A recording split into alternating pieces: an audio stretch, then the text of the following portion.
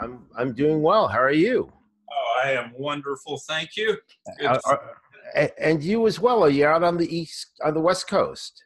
West Coast-ish. I'm in Las Vegas, Nevada. So, Ish, exactly. but not right on the water exactly. But yeah. Well, they have everything out there. They have fake Paris. They have all types of things. So Hey, fake you want fake? California. We've got fake Italy, fake. Yeah, you name it, we got it. Fake. Exactly. We even got the wax museum of fake people. That's right. Exactly. I've been there. I've been there. My niece, when she was young, and she was little at the time, was a big basketball fan. So she just loved that one with Shaq. So she's up against it, and she's Yeah, barely up to his waist. I know and they look so realistic too. They look so real. I took one with Obama where he's Uh-huh. like, back when he was president, he's like sitting at his table with the red phone. No, I get to sit at the table with the red phone. He was standing next to me. They had all set up like that. So yeah, Well, President Steve G. Jones, we could do worse. yeah. Well, thank you, thank you. You I might be would. taking a pay cut, though. Yeah, well, there's that. Yeah, I think Trump just donates his Yes, he does. to whatever. Yeah, Yeah. yeah. This guy, I don't know about this guy, but I wouldn't want the job. I can say that. Yeah, it's not exactly the most rewarding job at all times, one would You're say. going to get hated by someone no matter what you do. So. Exactly. Well, thanks so much for doing this interview, and just to introduce you to the audience, obviously, Dr. Steve G. Jones, one of certainly the most prominent hypnotists in the field, someone who's a media star. You've been on quite a lot of things, an entrepreneur. I understand you were a minister at one time as well, and you are a doctor of psychology as well as a hypnotist, and very much an entrepreneur. And one of the things I did want to go into a little bit with you is more about the mindset that you've adopted, because people who are ministers, people who are therapists, often have, and I've known a lot of hypnotists as well, and NLP practitioners and master practitioners, since I come out of that world quite a bit. They kind of approach things with very much a, kind of a, I want to help people mindset. And so they end up not helping themselves. They won't end up being afraid to charge people for their services, or charge people very little, where they have to work other jobs in order Mm-hmm. to make ends meet. And so they view it in somewhat like a mission. And I know you've had that, because obviously you wouldn't have been a minister otherwise in order to do that. And yet you were able to change your mindset in order to to create a real business, and you're certainly a pioneer in that. And so I wanted to understand the mindset you've adopted in doing this while still being able to perform the mission that obviously resonates with you. Yeah, wow, what a great question. I think that that really gets into a lot of stuff about self-worth and the value that you bring to the world, and valuing that. I think as hypnotherapists, we tend, NLP practitioners, life coaches, all of that, they tend to maybe not do all the math in terms of the value they're going to potentially add to someone's life Hmm. over time. I mean, if you change someone from not being productive to being productive, what they will produce over their lifetime is potentially infinite. So, and the lives they will affect. So I just learned to take all of that into account. Like, what am I really providing for this person? It's not just an hour with me and them talking and me doing hypnosis. It's a life-changing opportunity for them that I'm facilitating.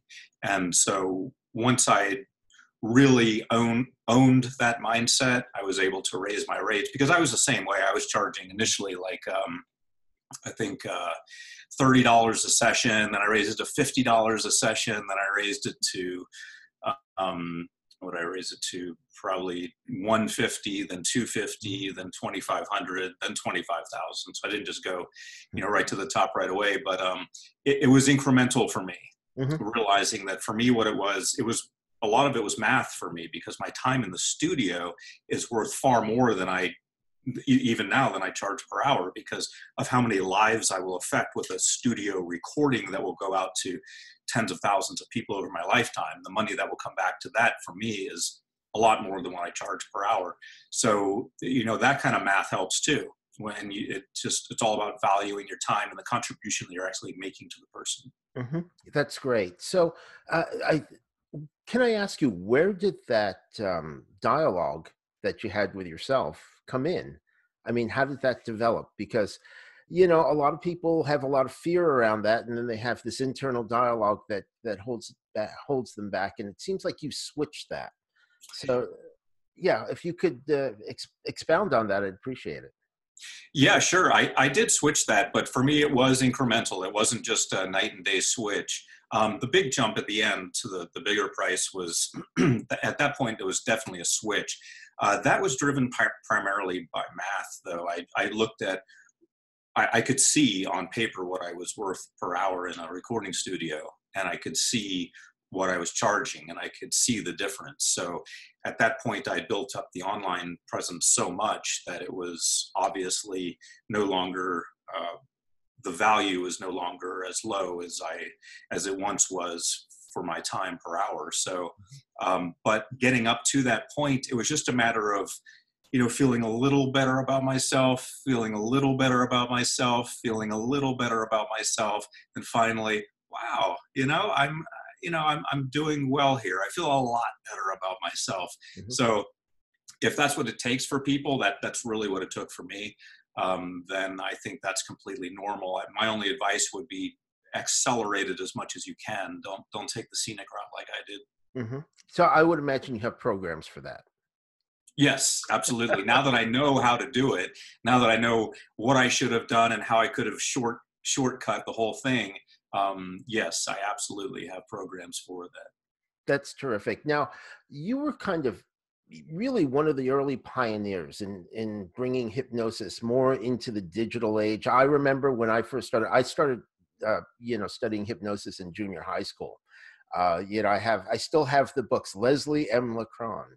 Yeah. Oh, yeah. Self That's what I hypnosis. started with. That's exactly the book I started with, little paperback book, The Complete Guide to Hypnosis. Yeah. Exactly. And of course, that was the early days, progressive relaxation, and everybody wanted a hypno disc and all that type of thing, which I still love. I love those things. Uh, Mhm. at the same time, um, as a therapist, as a hypnotherapist, you noticed something in the marketplace and where it was going. Kind of, how did you break out of that, as opposed to, there's a lot of people who are in there who, maybe were putting out cassettes, and they used to sell them at Barnes and Nobles and stuff like that, subliminal, yeah, Oh, yeah. connect. Barry Konikoff used to, in the 80s, I used to buy his stuff at Book Gallery West in Gainesville, Georgia, when I was at the University of Florida. Mhm. Barry Konikoff, subliminal audios, even before that in high school. Yeah. Yeah. And they were on cassette. Yep. Okay. Yeah. So, yeah. So my journey with that was, I just evolved with the technology. We're still doing it today. I mean, I still have a developer I train with, I work with, to make sure we're on the cutting edge, because it never stops evolving.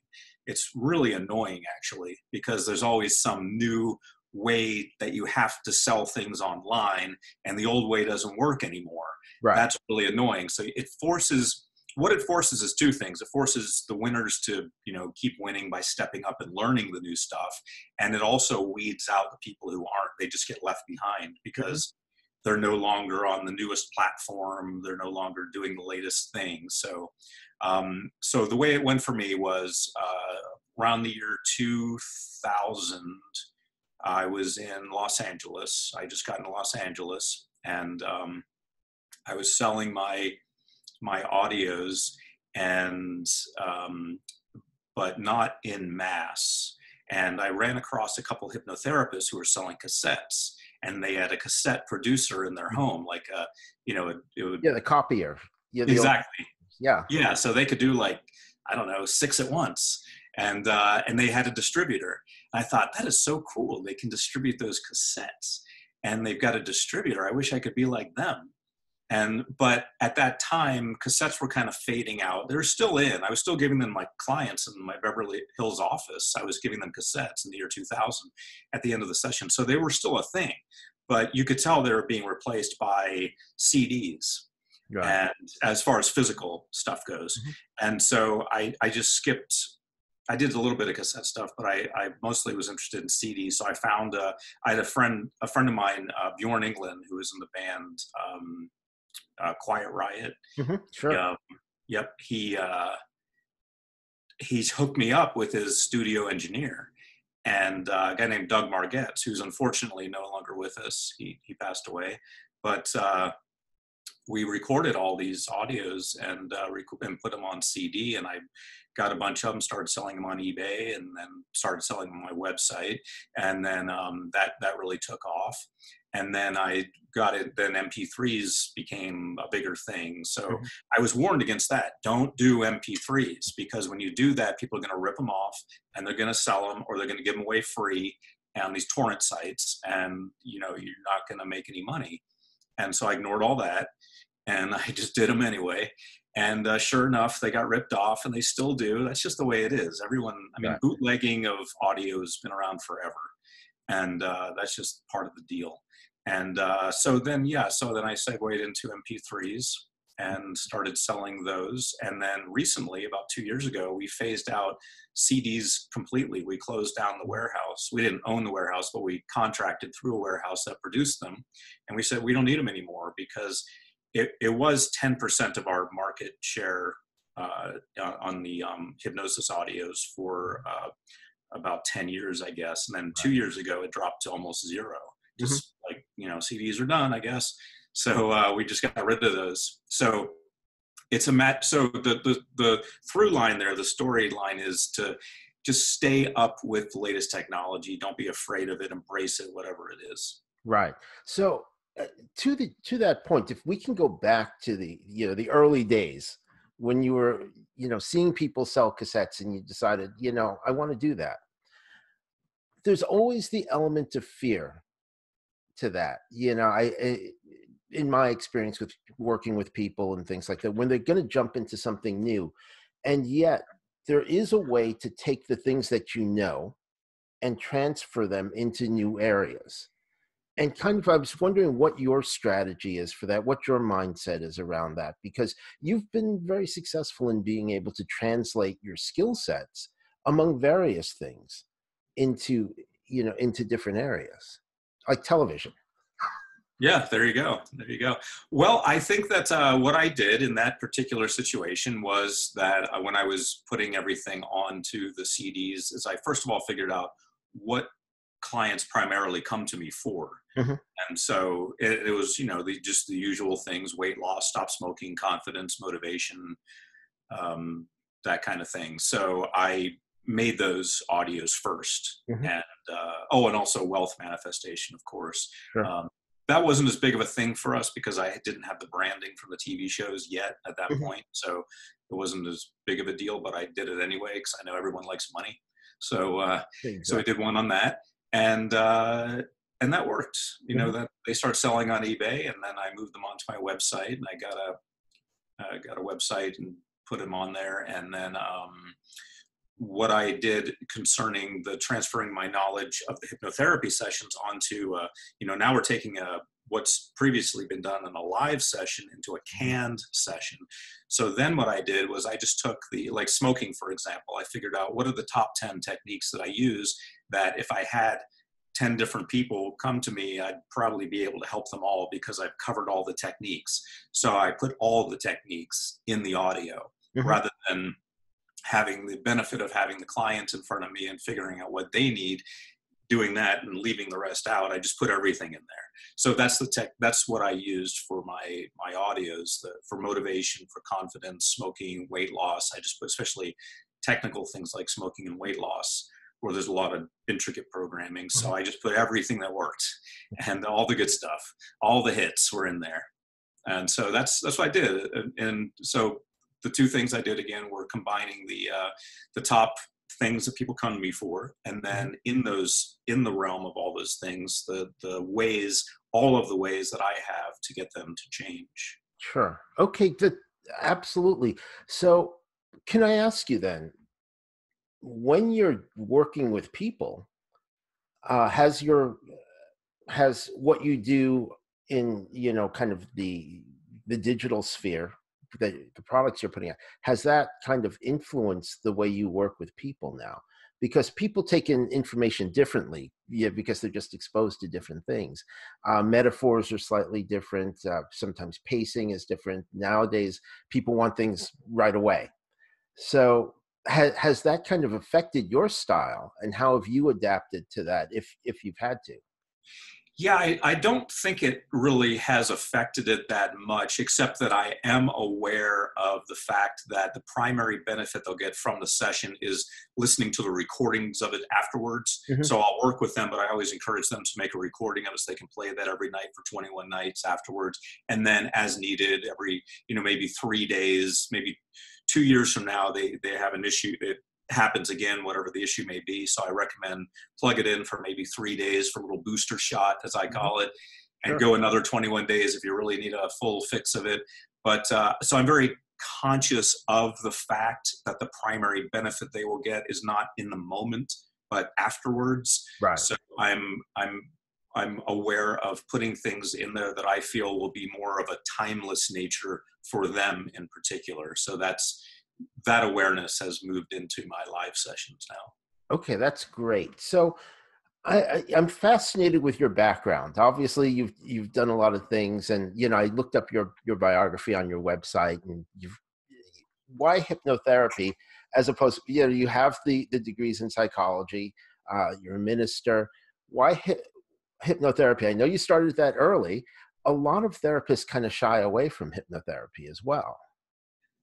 Yeah, well, my primary goal before I even started college was to be a hypnotherapist. I was actually doing in high school when I got that book, The Complete Guide to Hypnosis by Leslie Lecron, who was a PhD psychologist for Mhm. those listening, and he was also very active at Stanford in the late 50s, early 60s, in developing the hypnotic suggestibility scales that we still use today.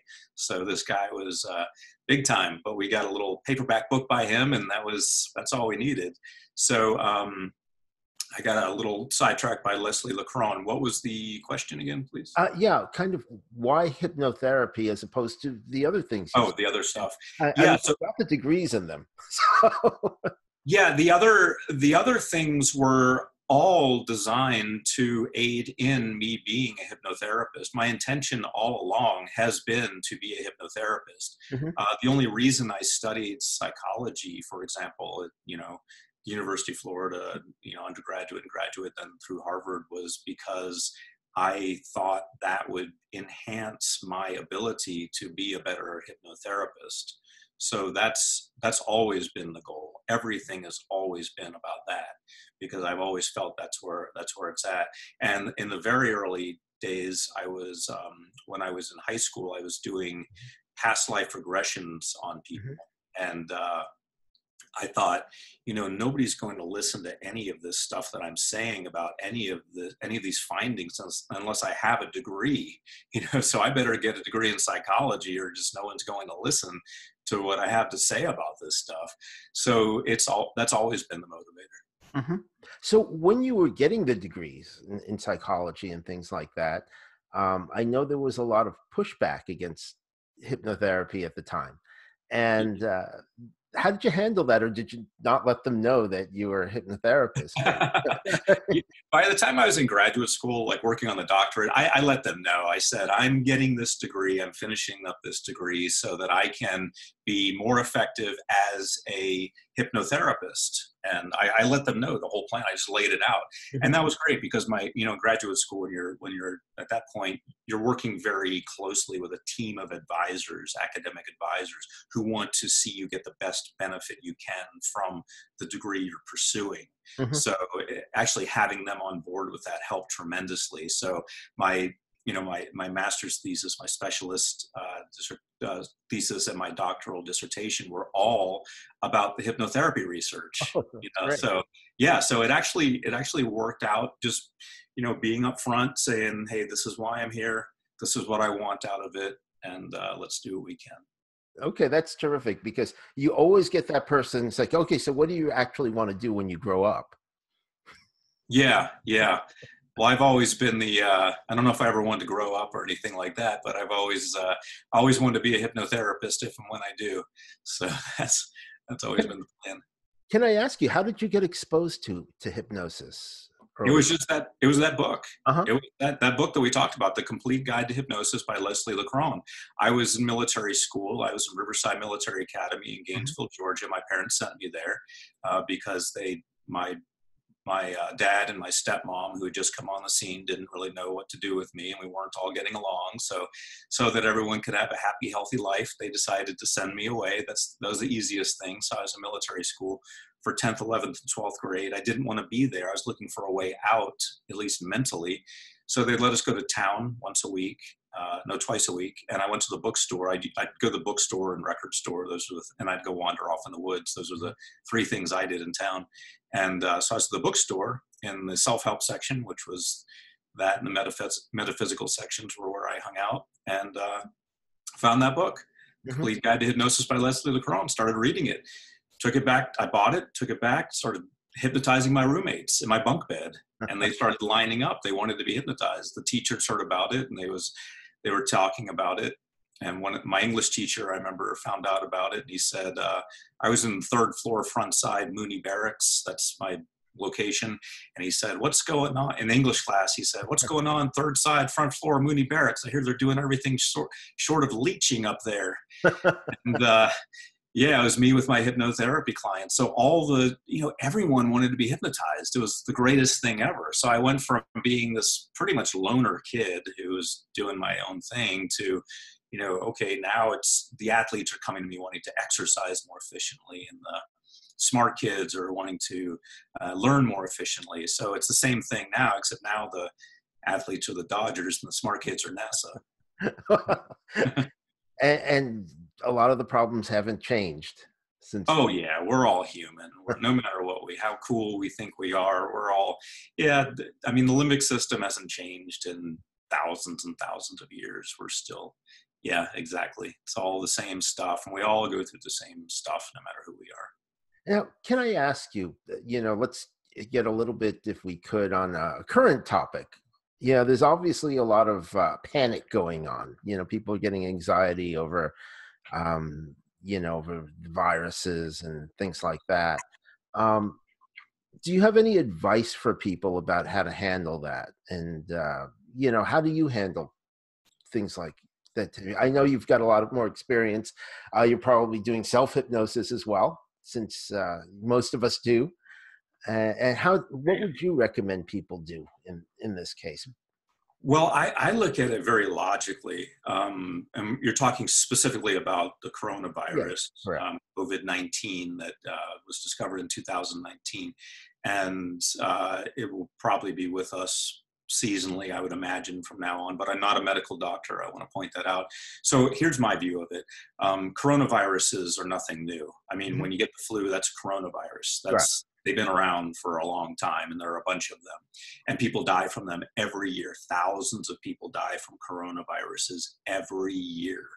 A lot more people have died probably in the last little time period from other coronaviruses than from the current one, I would imagine, because the current one isn't that widespread yet. So I just look at it as just one more thing we as humans have to deal with. It's not, unless your immune system is compromised, or you're elderly, or in some other risk group, I really don't see any reason to do too much differently. I myself take precautions anyway. I always wash my hands after I've gone out somewhere. I don't touch my face until I've done that. I don't touch things I don't need to touch. I take regular precautions, but I know this thing's a big deal right now, but I think in the future it'll just be one more Mhm. thing that happens during flu season, I would imagine. And I would encourage people not to get overly concerned. But if you're in a risk group, definitely be careful. If you feel you have it, call your doctor Mhm. and take the regular precautions. Wash your hands for 20 seconds with soap and water after you return from touching things, and avoid touching your face. And I think you'll be just fine. And how about helping with the anxiety around it, or kind of If, fear around it yeah, with if, hypnosis? right. If despite everything I said, you still feel anxious, which I get it, we're all human. Like we talked about a moment ago, the limbic system hasn't changed in thousands of years. So we're still wired for extreme danger. I get it. I'm the same way. And the best way, luckily, hypnosis is a wonderful way to control anxiety. So I feel that self hypnosis would be great to do. If you know how to do self hypnosis, do that. Um, if you don't, then learning it could be good. I could do a little mini class here on self hypnosis if you'd like. Um, It's up to you if you'd like to do that. okay. That'll Yeah, be I'll give like the quick. I teach a hypnosis certification class too, so I'll give the 3 to 5 minute condensed version of an entire class, just so you can hypnotize yourself. But all you do is sit or lie down in a safe, comfortable place where no one's going to disturb you, and then just imagine yourself in a peaceful place, wherever that is for you. The beach. For some people, it's walking in the city. For some people, it's a desert island where they're all alone. Whatever it is, just imagine you're there, and then imagine the sun setting, and you count down from 10 to 1 as the sun sets. And then after that, just put positive suggestions in your mind, Mhm. the positive suggestions that you want to have there. I am calm. I am relaxed. Everything is okay. I am a wonderful, strong, resilient person with a very powerful immune system. I take proper precautions. I am healthy. I am relaxed at all times. Everything that's going on now is normal. It's happened many times, things like that. You want to put Right. positive suggestions in your mind.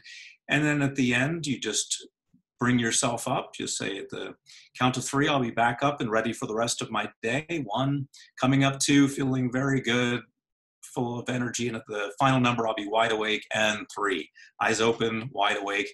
Simple as that.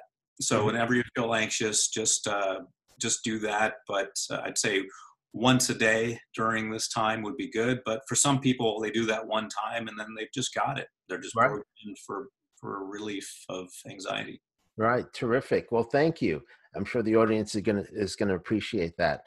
Let me ask you this. You had mentioned about keeping up with new technology. Are you exploring things like virtual reality and augmented reality and those types of things in how your programs will be delivered? We've developed virtual reality programs for my top 5 hypnosis audios.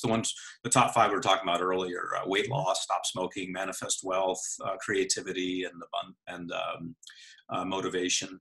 And so we have those available. We actually did that a couple years ago because we Mhm. saw the virtual reality wave coming. Unfortunately, the wave didn't come in as much as we thought it would be. It looked like it was going to be a tsunami, but it Mhm. wasn't. It was more of a maybe a 10-foot wave, but Right. it hasn't taken as well as we thought it would in our market research. But we did prepare for it a couple years ago, and we do have. If you look up, virtual reality Steve G. Jones, you'll find what we have there. Mhm. And it's a virtual reality experience, and it works with all the modern technology because we designed it to. Even though we designed it before the Oculus Quest, it still works with the Oculus Quest. Mhm. So and that again goes with keeping up with technology, as you said. And the reason you want to keep up with technology is because you want to meet the people where they are. Right. Where did they go? Well, they're not on MySpace anymore. Where did they go? Oh, they went to Facebook. And if they're not there anymore, well, where are they? Well, some of the younger ones aren't on Facebook anymore. They went to Instagram, Right. and went to, I don't even remember what it's called because I still have to look up this one. Here's an example of me being on the cutting edge, but I haven't looked up this one. Is TikTok or something Yeah. like that? TikTok is a new one. That's It's very millennial. okay. Yeah. See, and that's what you want. You want Yeah. something that's the younger generation. You want something that, where are they going? Where are their eyes looking? Because you want to hopefully raise them with you. You want to be Right. in their perception as they're becoming adults and entering the pool of consumers, the pool of people looking for help, and you want to be in that conversation. Hmm. Let me ask you this then. As you look forward to new things, not just from the technology standpoint, but maybe also from, how you're going to do hypnosis and the types of, programs you put out, and, how has your style evolved, and where do you think you're taking it? Well, let's see. How has it evolved? We're much more efficient now. We used to be, well, when I first started, it was just me running everything. I was the butcher, the baker, and the candlestick maker. I was doing it all. But now we have departments for everything. We have people in different parts of the world who handle stuff. So we have people who are a lot smarter than me doing things. So that makes it a lot easier. But the big change for us has been just that division of labor. For example, I work in production and I don't work in marketing as much. We have a marketing team Right. that makes marketing decisions. And the reason they did that is because really I kept getting in there and telling them what to do without really knowing what I was talking about. Hmm. And they realized, hey, you're the hypnotherapist. Why don't you just go back to hypnotherapy land and let us do the marketing? And I said, fine, as long as you don't tell me how to do the hypnotherapy part. And they said, fine. So we did that about 10 years ago, and life's been much better since. So that's been a big evolutionary thing for us, just constantly figuring out how to do what we do better in terms of Hmm. production. And so since I'm in charge of the production now, but I have a good team that works with me, but I'm in charge of how it gets done. So I constantly have to look into like, what's the latest thing in iMovie, because we use that for a lot of the Sure. videos that we produce. What's the latest thing in that? Um, what's the also in the website? I mean, I spent 3 years learning programming because I get a little overboard with some things, I guess, but I don't recommend this move necessarily. But Right. I started with HTML and CSS, Yeah. then I moved into PHP and JavaScript, and I learned all that so that I know what's going on, how much something should cost, how long it should take to do, Hmm. and so I won't get these crazy bills anymore. And then for something that's very simple, and so yeah, that's how. I hope that answers what you're asking in a number of fronts. Yeah, it does. It does. And what advice would you have for someone who wants to make a move away from, that traditional mindset? It could be in in any job, to becoming more entrepreneurial, or to become, to make that jump into something else. Yeah, I've seen that one too. I've always been entrepreneurial, luckily, because when I was a preacher, the reason I became a preacher is I didn't want to be the guy sitting there. I wanted to be the guy talking. Hmm. So just seeing more, if I'm going to be here, why don't I be all the way here?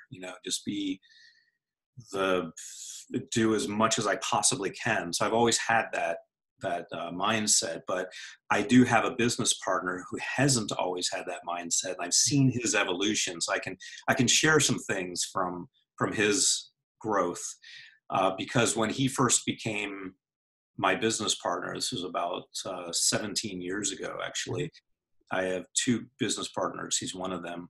He had a job at I think it was Merrill Lynch. He was making like 150,000 a year, and he didn't want to give it up. And if he did, his wife was going to get mad at him. And he had two kids, and so he had a lot of pressure. Keep your real job, the one that pays you a real paycheck, and this internet stuff. That's okay if you want to do that in your spare time, but it's not going to amount to anything, and it's not stable like your real job. And so that's the world he lived in. Hmm. And he's I go by zodiac signs a lot. He's a Virgo, so I'd call him corporate Virgo. Now I call him free Virgo because he freed his mind. But here's what it took. Um, and I think there might be a takeaway in this for the listeners, which is he got laid off from Really? his stable job with Mhm. his good paycheck. Yeah. And so 150,000 a year gone. Now is wife, you can imagine the conversations in the family now. Um, so it's kind of like he was in the boat and we're saying, hey, swim to the island. He's like, no, no, I don't want to swim to the island. Then the boat's gone. Well, I guess you better swim to the island now. So he started swimming like an Olympic swimmer. He was suddenly in it to win it. Before, we couldn't reach him except on weekends. If he'd go out of town, he was gone. He didn't bring his laptop or phone. He didn't want to hear about this internet stuff. He was on vacation from his real job and didn't want to be bothered. Oh my God. He changed completely. He's always available and wondering what else can be done. Uh-huh. And so if you can put yourself in that mindset, that's the trick. That's the entrepreneurial spirit. You have to look at it like it's sink or swim. You can't look at it like, oh, I've got this going on or I've got that going on. You have to think about it, even if it's not real. This is where I said that it could be the takeaway for the listeners. Sure. Just make it real in your mind. Mm-hmm. Just say, what if I didn't have this? Whatever it is, whatever they're surviving on, what if it went away? How would I act? And then act that way. That's what does it, because there's always a way to get it done. There's always a way to start a very successful business if you're determined enough and if you work long and hard enough. So we worked around the clock for years. All of us did. Mm-hmm. And that's what it took. But it was fun. And for him, it was necessary. It was sink or swim for him. But I just love it. My other business partner, Frank, he loves it too. He's entrepreneurial like I am. So we just really love it. We didn't have to trick ourselves like that. But if you don't have that mindset, then find a way to put yourself in that mindset. Right. That's terrific. Now, we met at a recent hypnosis conference over Yeah. in a couple of weeks ago. Yep. And it was very impressed with your presentation and, because you had a lot of success. How do you stay humble? Because I was very impressed with that, particularly about you. Well, thank you for saying that, first of all. Secondly, it's just, we're all human. I mean, I used to think when I was younger that I don't consider myself a celebrity, but I used to think that celebrities were different than regular humans somehow. I don't know, but they were special. They were God's chosen children or something, until I met a few and realized, no, they're just like us. They're just humans. And then I started realizing, we're all human. Mhm. And so I've always been very aware, and that made it even more clear, just meeting people who I previously thought were gods and realizing they're humans. It just made it very clear to me that we're all just, flesh and blood and bones and molecules and stuff. And, some people are doing this, some people are doing that, some people are more well known or less well known. Does it matter? Are we all going to die? Yeah. Are we all prone to coronavirus? Yes. I mean, we're just humans. There's nothing exciting going on really with any of us. None of us are special. We're all equal. That's terrific. That's how I stay humble. Yeah. And that's how I look at other people too now. I don't really bow down to anyone either. So it works both ways. Right. I agree with you. That's terrific. Now, let me ask you this then. What areas are you studying now in order to further your understanding and your skills in the hypnosis world? I am fascinated with the research being done about epigenetics. Uh-huh. And I am really interested to see where that goes. Epigenetics, for the listeners, is like when I took biology 101 in college, they told us that when you're born, your genes are the way they are and they can't change. Right. I remember specifically the teacher telling me that in class. I for some reason, him saying that just stuck in my brain. And then when I heard about the epigenetics research, I guess maybe that's when that memory came back. So I remember him saying that, but that's not true, apparently. That is correct. Yeah. And so that's fascinating. And so for me, that ties in strongly with hypnosis. I mean, if we can change our genes, then, well, how does that happen? And how can hypnosis facilitate that more efficiently? So those types of things I'm really fascinated by. And I'm just looking up all the research I can find on that kind of stuff. Now, that's really interesting because I used to work in biotech. And Okay, wow. yeah, and we were doing genomic sequencing. That was when it was first starting. Oh, Uh, okay. so Nice. at the race to the $1,000 sequence and all that type of thing. Well, Very big field, and it is fascinating and how it does interact with hypnosis, because obviously the mind body connection, it goes very, very deep. And so the question is, maybe there's a lot of levers that can be switched mhm. through hypnosis in that case. Exactly, exactly. Finding out where all those levers are, and we're one step closer now. So, and I think that we are going to find that just the thoughts that we have are really what's driving that ultimately, because our thoughts drive our behaviors Mhm. and our beliefs and the way we feel in our body and the messages that resonate through it. So that has an actual measurable effect. And I think that's what they're picking up in epigenetics. And so, yeah, I'm just honored that I can be a part of all that, or at least it looks like there's a big place for hypnosis in it. No, that's terrific. Can I ask you, are there things that maybe people have fallacies about that you've always had to you had to dispel about hypnosis? And, Oh, because yeah. tons of people.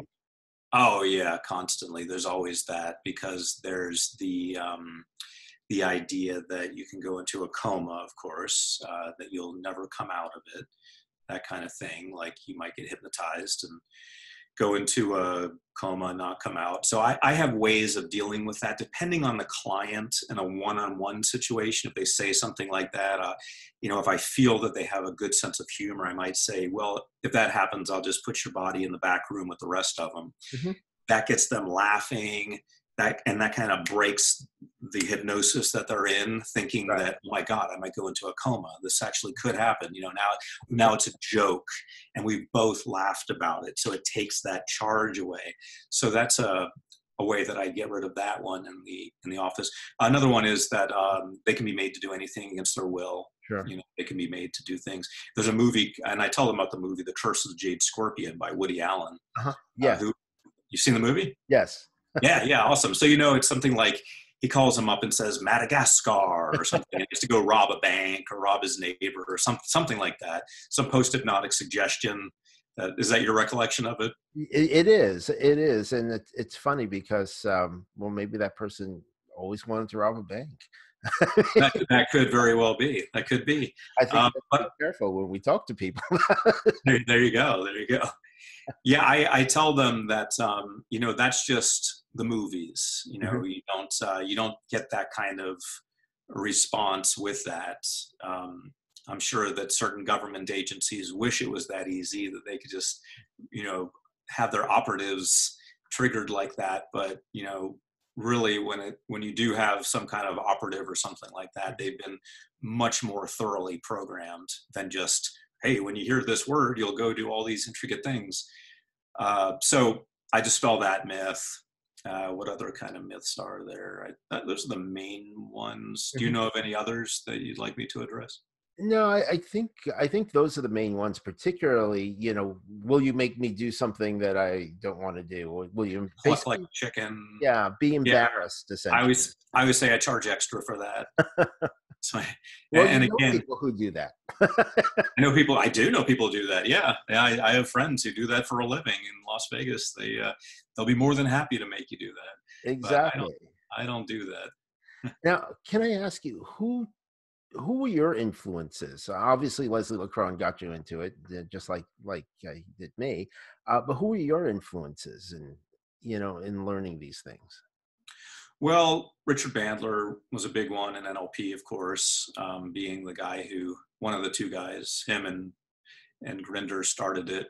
Right. So Richard Bandler and John Grinder started NLP, which is neuro linguistic programming. So for me, Richard Bandler was a big influence in the NLP world.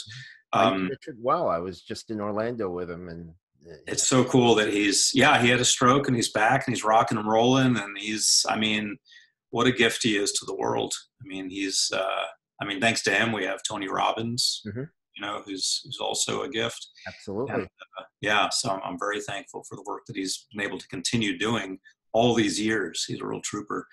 And in hypnosis, Erickson, Hmm. because more so, I don't use a lot of Ericksonian techniques. And Milton Erickson was a medical doctor who was also, I'm just saying this for the listeners, Yes. was a medical doctor who was also a hypnotherapist. And he brought a lot of credibility to the hypnosis world by being a medical doctor. And one of the things he liked to do was to use metaphors. So he would talk to you and it would seem like a normal conversation, but he would be using metaphors to help you see your life in a representational way, where he's talking about other characters and other things. It's called isomorphism, where you iso meaning equal, morphism meaning form, meaning he could be talking about a dog walking through a park, but that actually represents you walking through your life. So for example, he would use a lot of that.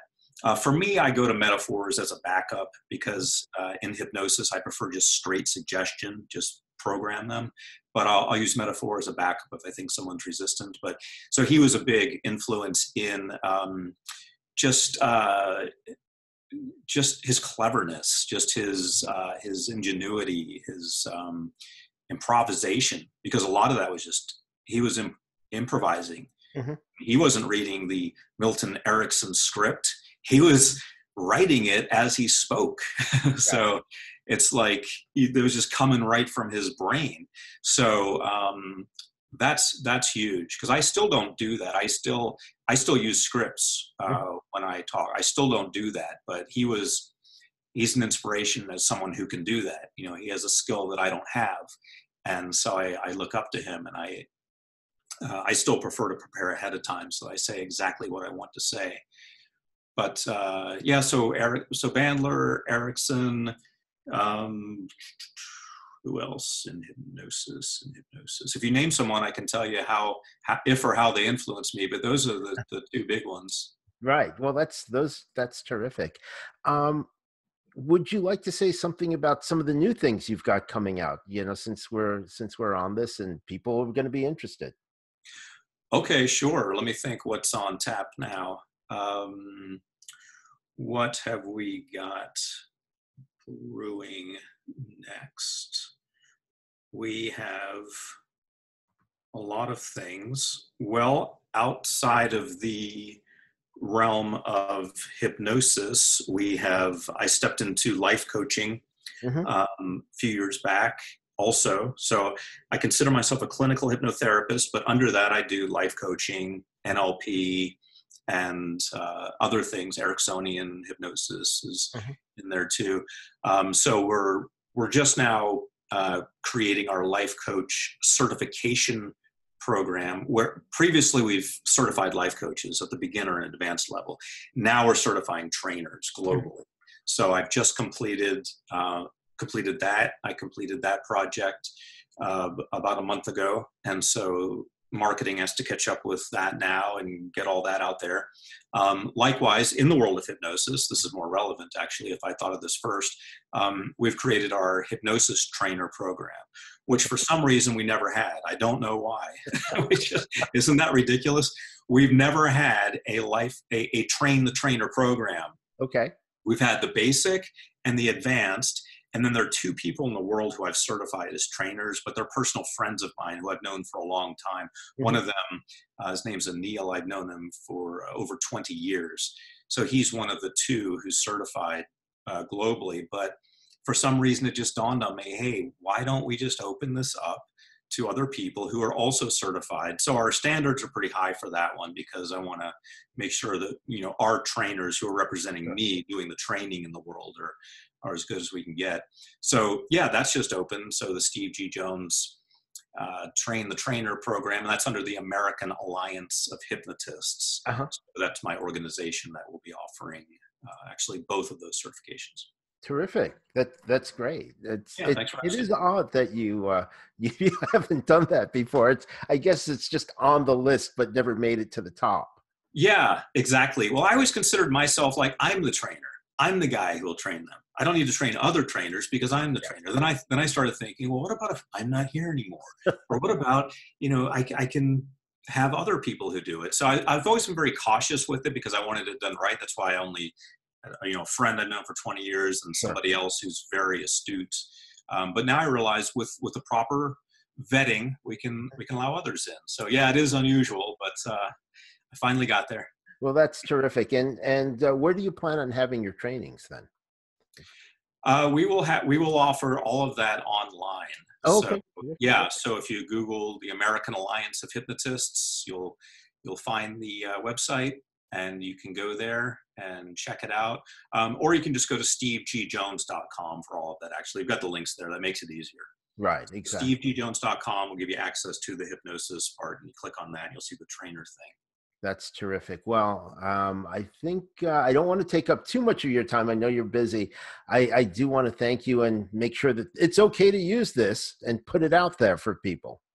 Absolutely. You have my permission to put it out there for people, and hopefully they will gain tremendous benefit from it. And I appreciate you making this possible. This is really good stuff you're doing here, because you're getting the word out there about the possibilities that people have and how they can improve their lives and get better. So James, thank you so much for what you do.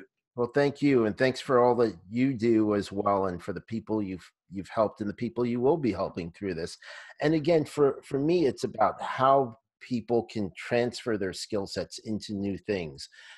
There's a lot of people who just feel stuck, in what they're doing, and they keep saying, "Well, I want to do something else," and to take that desire and be able to leverage what they already know into something else, like you did, and then you only have to figure out the things that you don't know as opposed to There relearning. you go. Yeah, I like that. That's absolutely true. That is so perfect. Oh, along those lines, by the way, I have something that will probably help in this. A free gift that I can give away if you'd like to Yeah, of your. course. Yeah, that would be wonderful.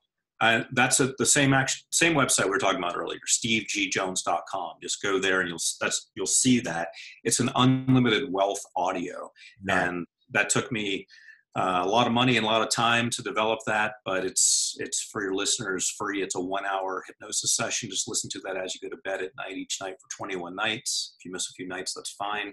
And it allows you to tap into what we're talking about, which is your monetizable potential that Mhm. you can unleash.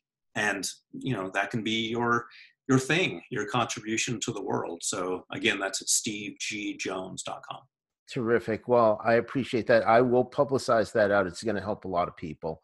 And, certainly, again, that goes to the humbleness thing. And I do appreciate that about you, especially.